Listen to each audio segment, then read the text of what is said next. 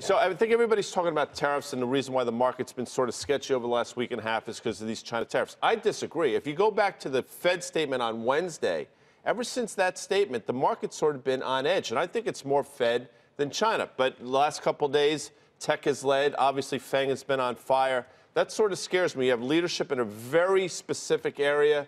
Rest of the market, not so much. VIX, seemingly nobody cares. Sort of sets up for a market that, might take people by surprise to the downside. I mean, it's small caps and tech that is leading this market. To your point, is it time to diversify or stay with what's working? Well, time to diversify. I think if you've ridden this wave in tech, specifically a name like Facebook, I think it's prudent to take some money off the table. Listen, Facebook on valuation makes a lot of sense, but the move from 155 to 202 since the Senate testimony, to me, is much too fast, and I think you got to take some money off the table. All right, so what happens? You're talking about, is this a trader's market now?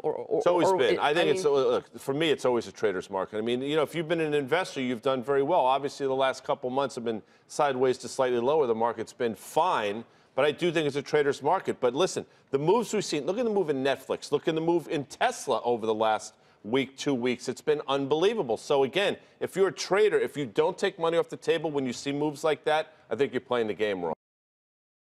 Hey there, thanks for checking out CNBC on YouTube. Be sure to subscribe to stay up to date on all of the day's biggest stories. You can also click on any of the videos around me to watch the latest from CNBC.